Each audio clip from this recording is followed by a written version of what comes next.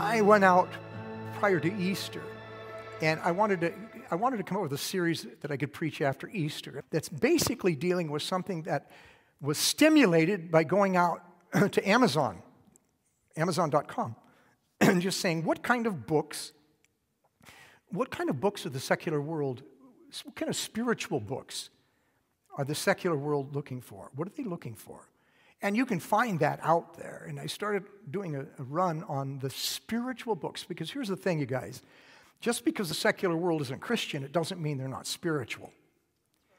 And so when you start looking at self-improvement topics and how to become a better person, you find out that there's definitely a theme out there that is full, I'm telling you, from gurus to cults. Well, almost all of them are cults.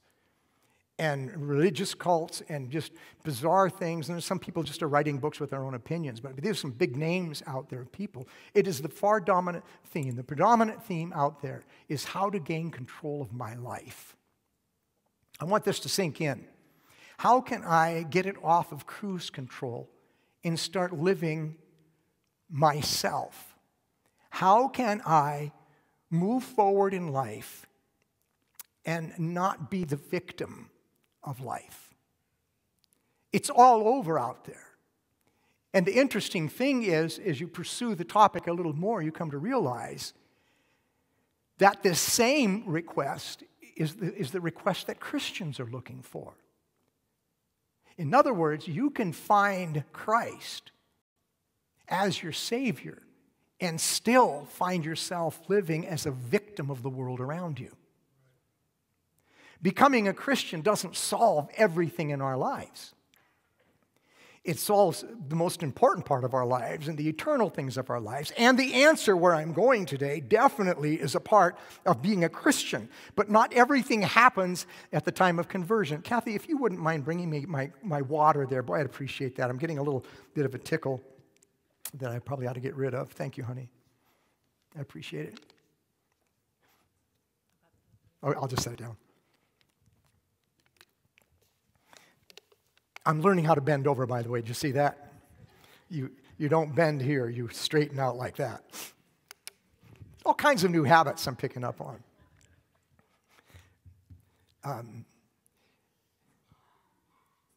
I think that the philosophy that has been perpetrated upon the American people for the last several decades has come home to roost. I think that everyone's a winner. Everyone brings home a participant trophy. Everyone is a victim. Life happens and you just simply ride along with it, and you're not to blame, nor do you get credit. I think it's come home to roost. And it's one thing to be able to tell a society that. It's one thing to teach that to our people. That you're just a victim of life. Nobody is to blame. It just happens to you. Live it out the best you can. Roll with the punches. Get involved with it. Your mantle is full of all kinds of trophies of participants. That doesn't mean you're a winner. And getting a free Obama phone doesn't mean you've earned anything. And being medicated through an emotional crisis doesn't mean you've overcome anything. I'm not against handouts if they're supposed to be done. I'm not against somebody saying, don't take it to heart. I'm not against somebody living somewhat in this manner to somewhat. But if I get participant trophies, I know in my heart I haven't won. I want to know what it's like to lose and win. I want to know what it's like to overcome and, frankly, to be overcome. It's part of life. Life's not easy. Life's not always fun. But don't preach to me a doctrine that says I'm just an observer to my own life. I want to start navigating. I want to get back at the controls again. And the secular world is out there telling us, write me a book, give me a religion, somehow teach me how I can be more than a casual observer of my own life. I want to start living. I think what we're seeing out there, I'm not making it up. I might have a different interpretation than you do, but I don't think I'm wrong. I think it's one thing to perpetrate that kind of doctrine over our society, but it's another thing to see what it's like to live by it. My friend, let me tell you this. If you've done wrong, you're guilty. And if you've done wrong, you're responsible to make it right. And don't you dare blame me or dare the president or blame your husband or blame your parents or blame government or blame someone else. Yes, there are people to blame, but no one can control your life. No one. You may say, oh yeah, there is. Oh yeah, there is. Okay, I'm going to give you an example. This is very handy. I'll give you an example. There's no one in this room, I would venture to say, that is a victim where you have no choices and nothing you can do, where you are completely and absolutely at the complete mercy of some despot who has nailed you down and you have no choice whatsoever at all, completely, top to bottom, left to right, inside, outside. You are an absolute, complete, total victim. There may be one or two in here, and I'm going to even talk to you, but I doubt it. There are people in other countries, there are people in persecution that are victims of other people's maltreatment. There are people being flayed. There are people being sawn asunder. There are people being beheaded. There are people being imprisoned. There are people being molested and families being destroyed and lives being killed. They are victims. But you are not a victim. You are responsible to get control of your life and grab a hold of the wheel and quit blaming your mom and dad. They may be jerks, but so are you. People do wrong. We're surrounded by wrong.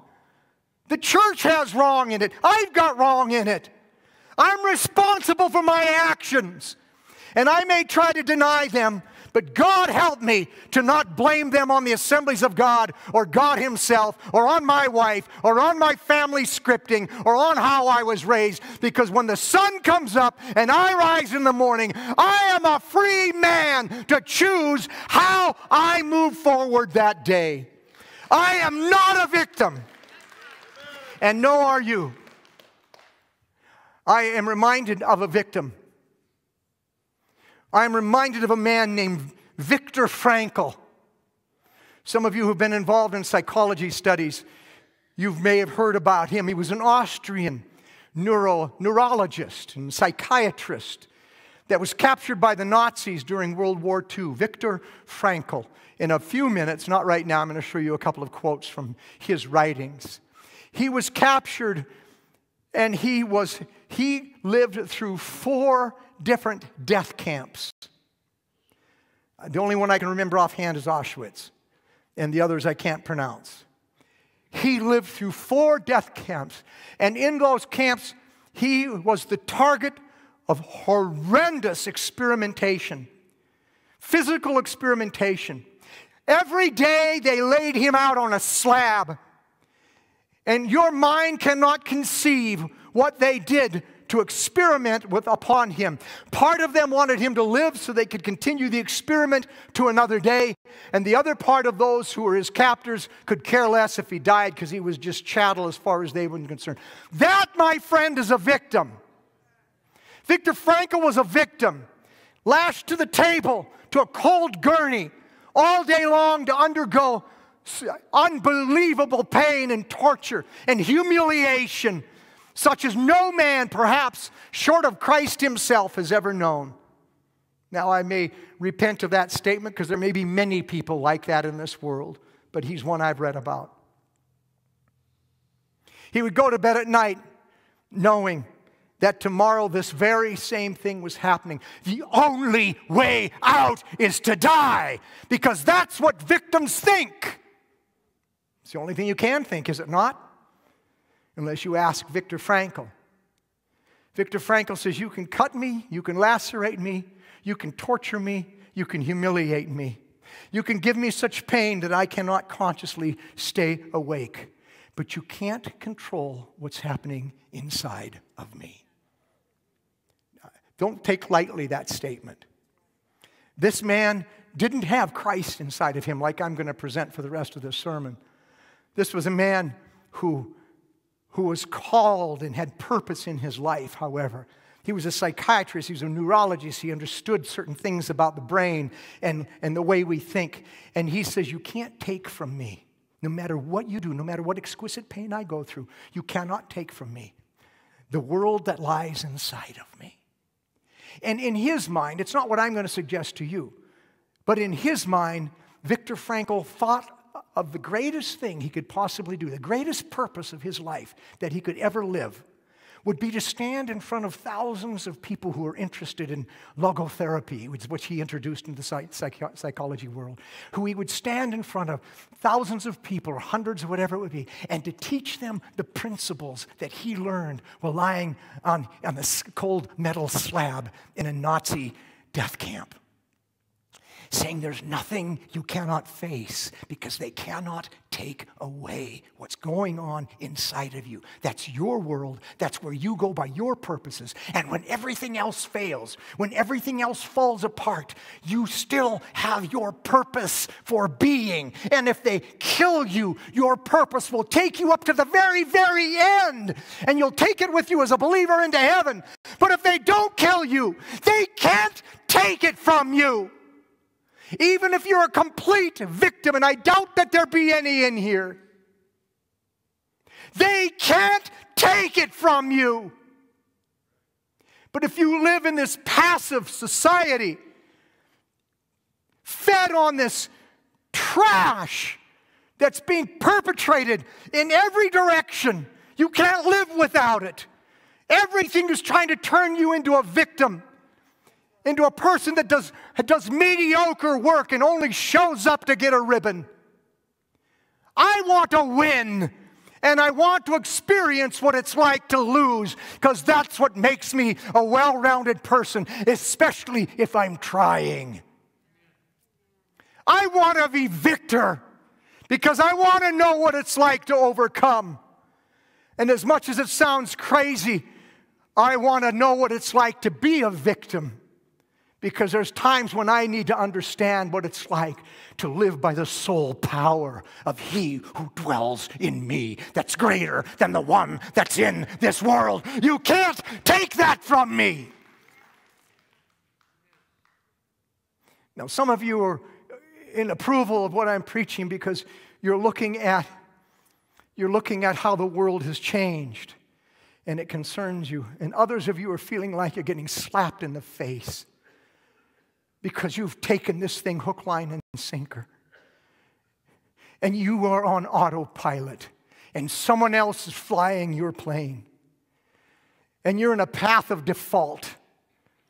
You're taking the path of least resistance. And I can tell you what you're going to look like 10 years from now. Exactly like you look right now. Because unless you make a conscious decision to get your life under your control and make some decisions that you need to make by the presence of God, you're going to be exactly as you are next week as you are today, and next month as you are next week, and next year, and next decade. And short of some kind of cataclysmic change, you will never change. You'll hear sermons that inspire you, and you will be in default mode Monday through Saturday night. Letting someone else operate your life. Letting your old habits, your old ways of thinking take control over your life. You will be on a downhill slope, path of least resistance, controlled by your past, controlled by others, and thinking it's all just okay because after all, you're just a victim. Even your sinful past does not determine your future. Oh, I know when I go to hire somebody, there's a statement that has to be said, and I understand it, that a person's past behavior determines their future behavior. That's a pretty good sign. But you're not a victim to it. Anytime you want to, I don't care how murderous, how thieving, how undermining, how full of lies, how diabolical, what kind of a person you have lived like, what kind of scourge and pawn scum you have been, you walk out of this church a person that can get control of their life and say, no longer. I am no longer a victim even to my own past. Every day is new. The grace of God is new every day. The psalmist, or the prophet Jeremiah says, this I recall to my mind. Therefore have I hope. It is the Lord's mercies that we're not consumed. His blessings fail not. They are new. His mercies fail not. They are new every morning. Great is thy faithfulness. You wake up tomorrow with a brand new day and brand new grace. But if you don't choose to do something, you can get as inspired as you want. And you will still live by default. And you'll go to bed the exact same person you woke up that morning being. We are as privileged as anybody on this planet. We get to hear inspirational sermons every week. We get to read inspirational thoughts every day. We are the most privileged people. We have the Spirit of God who dwells within us, motivating us from within. No one on the planet like us. There's no one on the planet. No one like us. The most unique people, most blessed people. We can grow, but growing hurts because growing requires change. Change is growth, and growth is change. And I'm preaching today to have you grow up. Stop being babies. Stop being victims. Don't ever let your ears hear your mouth say, I am this way because of blah, blah, blah. You're this way because you want to be. And don't tell me any difference. I don't care how deeply it goes, how deeply it's driven into your bosom, how it was drilled in by your family, how psychologically and physiologically it has inundated your system. You are not a victim. And with God, I can do all things through Christ who strengthens me. Do you want it? Come and get it. Come and get it. Secular world's out there saying, I want some book to teach me how to get some control back into my life. And the spiritual world, those of us who have the answer, are doing the same search. How can I get control back in my life? You got to seize the moment. You got to seize the moment. If you don't stop and seize the moment you're in the middle of saying something, the moment you're in the middle of acting a certain way, the moment you're about to do the default action, it's not easy, but I know someone who will help you do it. He dwells in you for that purpose. All he wants is to go ahead. He can stop you mid-sentence. Oh, you still have a choice to make. But you seize the moment. And you have a choice to make in that moment. A choice that will change your life forever. Oh, not just that one choice. And I'll get to that in my last point, and I'm almost there. But I want to look at 3 quotes from Viktor Frankl and let you see what he had to say. As they're going up there, let me take another little sip of water here. Viktor Frankl said this, when we are no longer able to change a situation, we are challenged to do the only thing we can, change ourselves. Don't go to the next one yet, to change ourselves. That is a true victim. If I absolutely cannot do anything to change the situation, then there's only one thing left to do. I'm going to change myself. And folks, nobody can mess with that. But you can't let them mess with that either. Because that place where that takes place is the center, the control tower of your being. It's your heart. That's where you trust people. That's where you love God. That's where you ascribe faith. That's where prayers find their power and momentum. That's where the passion of God erupts from your soul. You can't let them get there. And when you recognize the safety of that place, it will see you through times of crises, even times of victimization, if you truly are one, as Viktor Frankl was. His second quote, he said, is everything can be taken from a man but one thing, the last of the human freedoms, to choose one's attitude in any given set of circumstances, to choose one's own way. Now, I know that sounds an awful lot, excuse me, it sounds an awful lot like the theme of, who's old Blue Eyes, who's the music guy? Frank Sinatra, I did it my way. Oh, and there was a generation that rose up on All We Can Do. That's a bunch of garbage, too. But it's just the other side, too, of the people who are singing today. I'm just a victim. There's a middle place that says, you are in control. And you are with a God that will help you control. Don't let him get to your inner man. And understand this, when every other freedom is taken, and some of you, if I were not to measure complete victimhood, but were to take away certain of the things, some of you are in far tougher situations than others in this room. There are people in this room that are far more under the definition of a victim than others. But no matter where you are in control of your inner man, and most of you have far more control of the outer man than you think. The third thing he has to say is something I've lived by for years. I didn't know it was him that I originally got it from. I read his book probably 40 years ago. He said, between stimulus and response, there's a space. In that space is our power to choose our response. In our response lies our growth and our freedom. Stimulus.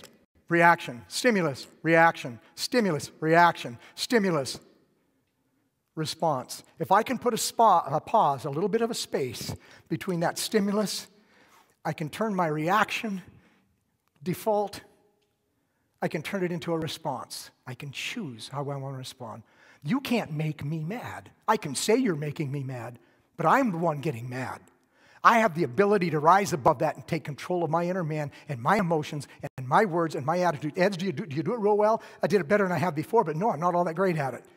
But I have no one to blame but me. You do not make me mad. You do not make me angry. You do not make me disappointed. You do not make me ill. You do not. That is my responsibility. You can behave in a horrible different ways, but I am not giving you control over my attitude.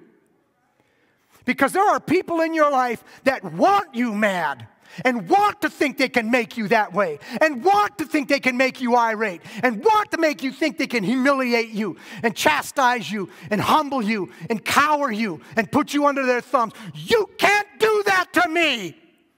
I am a free man.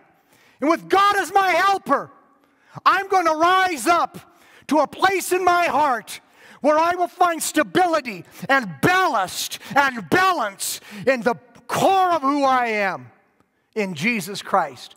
And come what may, that I am in control of.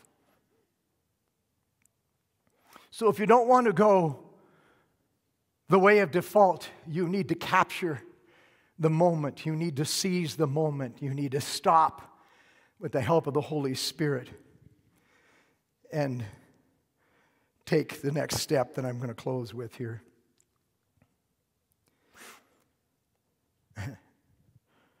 I didn't even give you a scripture. I'm going to give you a scripture that's going to be biblically based. Ready? 1 Timothy 4:7. On the other hand, discipline yourself for the purpose of godliness. For bodily discipline is only of a little profit, but godliness is profitable for all things, since it holds promise for the present life and also for the life to come. Now I'm going to tell you when default living pays off. Default living, the path of least resistance, the easy path, the downhill path.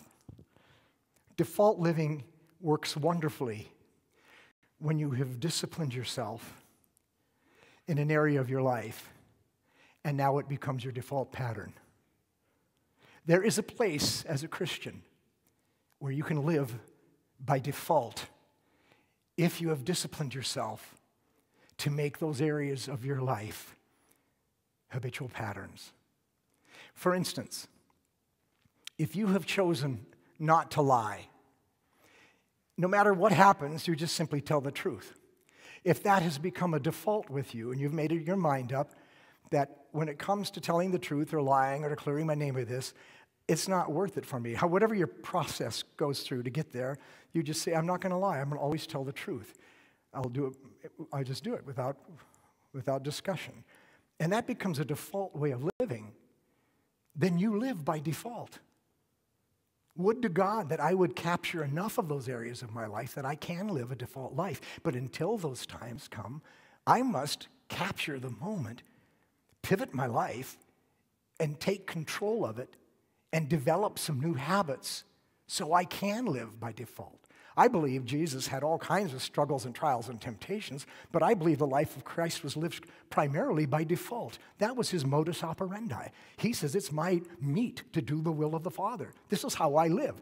What the Father says, I say. What the Father tells me to do, I do. That was how he lived. Jesus, I know he had a lot of temptations and trials. Don't belittle those things. But he lived a default life. It was a bygone conclusion. I'm going to obey God. That is the way it was. You can live that way. But you're not going to live that way living a default life in which you're going the easy way and you're bypassing and you're blaming other people. It's not going to happen. So somehow or other, we've got to stop, capture this thing, forget all the books Amazon has to offer, and obviously just coming to know Christ isn't enough, or Christians wouldn't be seeking those things as well. We've got to get control of our life. We've got to quit drinking the Kool-Aid. We got to walk out of here today and say, with Jesus as my helper, I'm going to capture these moments. I can change from my anger way of talking. I can change from the way I be. I can change from my negativity, my dourness, and my sour mouth. I can change from my gossip and my slander. I can change from ridiculing and harassing people. I can change from being the loudmouth. I can change anything I want to do because with God as my helper, I can stop this default downhill lifestyle, take responsibility, quit being a victim, and lead my life for the glory of God. Amen. Amen. So God help me to become a man that can live by default. So the next thing and last thing I want you to realize about capturing the moment, seizing the moment, is that once you capture it, once you stop the default movement, once you stop the inevitable direction that things are going in your life, they've always gone there, always will go, you are in essence now, once you stop it, you're planting your foot. That's what this is about. You're planting your foot, which gives you the opportunity to pivot in a new direction. This is the key to everything. If you don't catch it, you can't plant and pivot. God can help you discipline your life. We can do it today, start today, by saying, I'm going to be alert to this. I'll give you a case in point. Mommy's coming across the parking lot with a little baby in her hand and a little daughter. There's a part of me that I would love to do that again, but not too seriously. Okay? But the privilege of having a little Easter-dressed girl, which I've never had. A little Easter-dressed, pigtailed, red bow in her hair, bouncy little watching the flowers girl, talking to Mommy as they're coming to Easter Sunday. And the little baby here, I don't know where Dad is, probably seriously watching NASCAR. And the little one pulling at Mommy, Mommy, look at the trees. They're all white. They look like little snowballs. And Mommy, look over there. There's an ant. And Mommy, look over there. There's the building. And there's air. And I see air. And who knows what kids do. Mom is instead watching her phone and texting.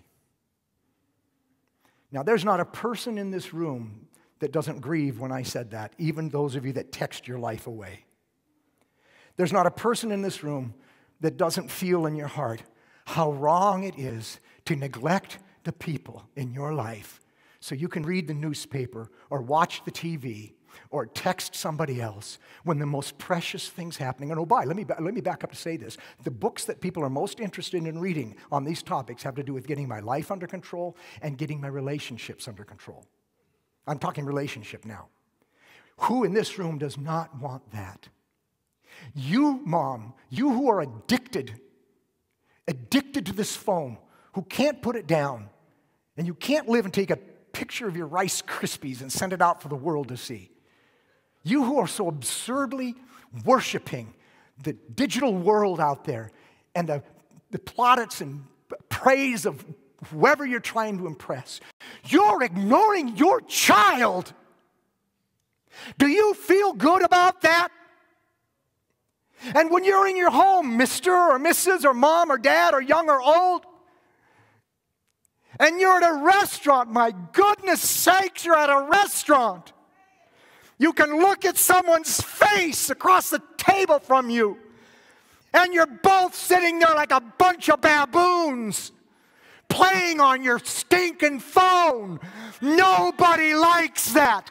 That's not healthy. That's wrong. I've done it. Kathy's done it. It's not because we're saying, oh, I'm just bored. I just bored stiff. Let me do something. No, someone's calling me. Someone's texting me. Someone has something to say. I'm not just a complete idiot, but I can be drawn towards it. But all of us are drawn towards it. And we're complete idiots. You can change that behavior. You can give value to that little pigtailed daughter of yours. You can be in your kitchen at home and set your phones down and look people in the eye and have conversations. You can set down your newspaper and have a relationship with your family. Oh, our family, we were twisted. We were twisted. We got over it. We sent the kids off and all of our twistedness left. Paul down here in the front row, he never liked to talk until after midnight, ever. Ever. And we would try to talk.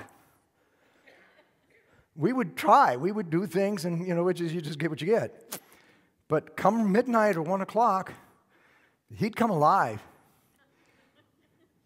And we've determined a long time ago, although it's not really hard for us because we're late people, but they probably made us this way. But we decided, yeah, I'm blaming, I'm just a victim of him. We decided long ago, Paul, and you know that. He gets to talking, we don't care what it matters. You shut the TV off, you put down your paper, you keep the bed covers pulled back, but you don't go to bed until you've seen eye to eye and heard what they have to say. This world is about what you do with your life and how you do your relationships. That's what it's all about, and you're in control of both of them. When you're out in that coffee house and you do like I have such a hard time doing, I'm ADHD, I'm a victim. I'm a victim. And I can be in a conversation with you, and you know this, so I don't have to overdo this thing, but I can be looking and listening to everybody and their dog but you. And you're on the receiving end of it, and you know very well, Kreiner's not with me. How impolite is that? I don't need a drug to correct that. I need discipline. And I have done it. And I've done it to a great extent. And I encourage you, when someone is talking to you, shut up and listen. Hear their story. Change the way you behave. Listen to their heart. Find out what makes them tick. And don't worry what your answer is going to be. The greatest relationship you can build with another person is listening to them. It's not great because you answer them wonderfully. It's great because you listen wonderfully. And some of you haven't done that in so long, you don't even know what it feels like. Because it's all about you. Wow, what a way to come back to the pulpit. I think it's great. I think it's necessary. And according to what I'm seeing in the world I'm studying, it's essential and it's real and it's for us. I ask Legacy Life to grow up. And I ask you to grow up in the most unique way that Viktor Frankl couldn't do. I ask you to grow in the Lord and in the power of His might. I ask you to become mature Christians. I ask you to capture the moments. Seize the moments. Oh, you're going to do default for a long time. In fact, you'll never stop doing default. I'm just asking you to trade what is happening by default. Capture, plant your foot, seize the moment, pivot, and listen to your kid. Give eye contact to your spouse. Focus on someone's eyes where you're talking to them. 1,000 other things I could say, but this is the message today. Discipline yourself to godliness. And now, I don't know what you'll look like in 10 years, but it'll be a lot more like Jesus. A lot more like Jesus. So throughout this summer, we're going to be talking about a variety of things like this. Little quips, little ideas, little thoughts that can transform us. I think my message next week is, if you want to really live life, don't pay too close of attention to what other people are saying. That's my subject next week. They're going to be, go ahead, clap, dude, that'll make me want to study. Yeah, so we're going to try to fill the summer up with some very, very good advice, very practical, might be painful. I'm not up here laughing at you. This stuff hurts me. I've had to deal with it all week while I was preparing it. But I'm happy to get it off my chest. And I'm going to go back to drugs here in a couple of minutes. I appreciate your prayers. One of the reasons for the slow coming around, it's not that my hip hurts. My hip feels good. But instead of going through the front, they went through the back. So I don't know why. I lost weight so they go through the front and make it easier. But they said, you look like a man who want to go through the butt. So they cut through a lot of pure muscle. Yeah, right on. All right, TMI. Has God spoken to you today? Has he done something in your life? Church is meant to be that way. It's meant to confront us, to challenge us, to inspire us, to move on. I'm telling you, there's somebody in this room today who's got a brand new reason for going on, who's got a purpose for life. Some of you it's going to be more difficult than others, but you're in control with the help of God. You are not a victim. Oh, let me review the 3 points. Ready? Let's bring the 3 points back on the board. This is my little summary statement. Number 1,